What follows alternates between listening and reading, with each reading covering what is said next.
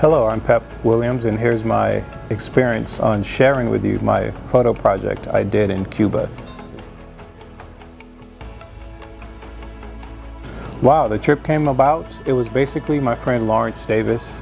He's really big in Cuban cigars out of London, and he's like the premier of cigars. And he invited me out to actually go out there to shoot because he wanted to shoot a series of like cigars with women, with people, with this and that or whatever, and it turned out really cool. It was really cool, but it's all thanks to Lawrence Davis.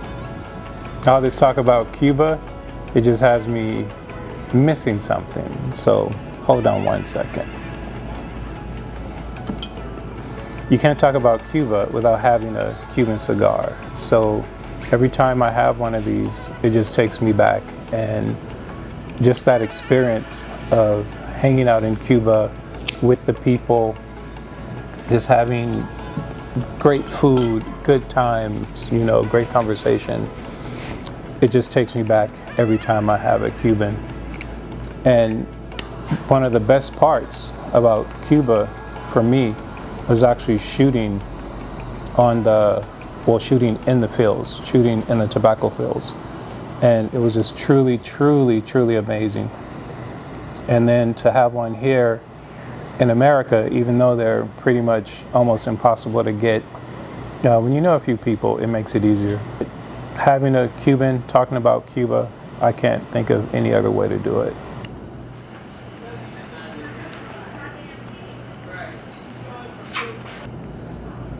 Shooting in the tobacco fields were one of the best experiences I've ever had shooting, because I had full access, and I just didn't want to go to Cuba to shoot the normal things that people shoot. Like, you know, the cars are amazing, the buildings, architecture, people are amazing as well, but to actually shoot in the fields, in the dirt, with the workers harvesting the leaves, that's what I wanted.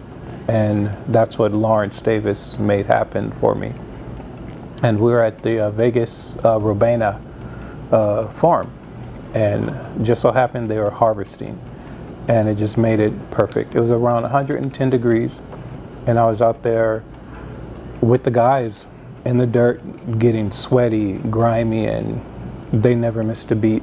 And it was just beautiful at how they all worked together, and they had been working together for decades, and everyone just like knew everyone, and it was just a beautiful thing to see.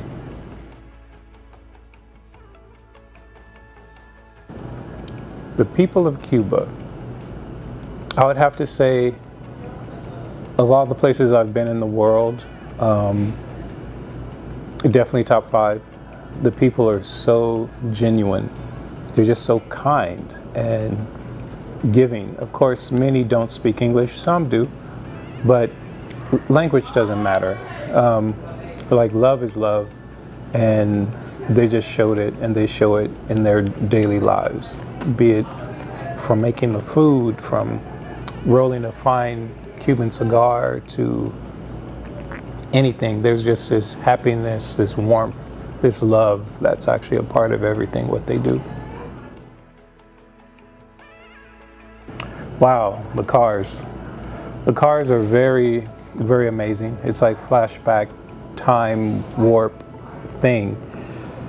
I think almost every single person in Cuba is an engineer, because they fabricate so many things to keep those cars going, from aluminum to steel to whatever, because there's really no American parts being like shipped over.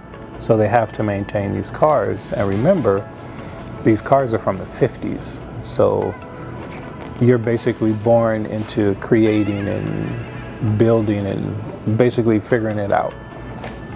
And then seeing them on the road, it just blows me away. I mean, the colors, the pinks, the greens, the blues, and they take so much good care of their cars out there. And especially the ones that are kind of taxis. They're like taxis out there, and they're practically flawless. And then there's a few that are actually, they're actually good enough for showrooms here. But when you look under the hood, it's a whole different world. It's a whole different beast. I was left with basically, I don't even think I was left with so much left with anything. It's more that just everywhere you go, there's just amazing people, and Cuba just happens to be another one. And it just goes to show you that there's amazing people all over the world, and that's what I love about traveling and doing what I do, shooting all over the world and meeting amazing people.